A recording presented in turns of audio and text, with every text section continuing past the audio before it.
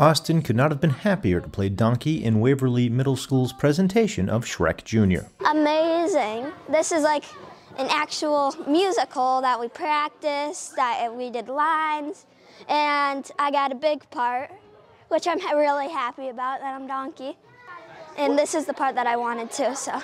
It's also the part everyone else wanted Austin to play. I like it because we get to like sing, we get to express ourselves in the character. They picked us specifically who we like act like, and yeah, people kept even saying that I would be Donkey, probably because I'm just like him, you know.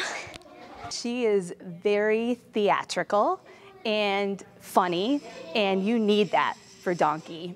I talk a lot, that's one thing. I loved, he'll probably, if it was like just singing, he would probably like just sing regularly on and on, so yeah.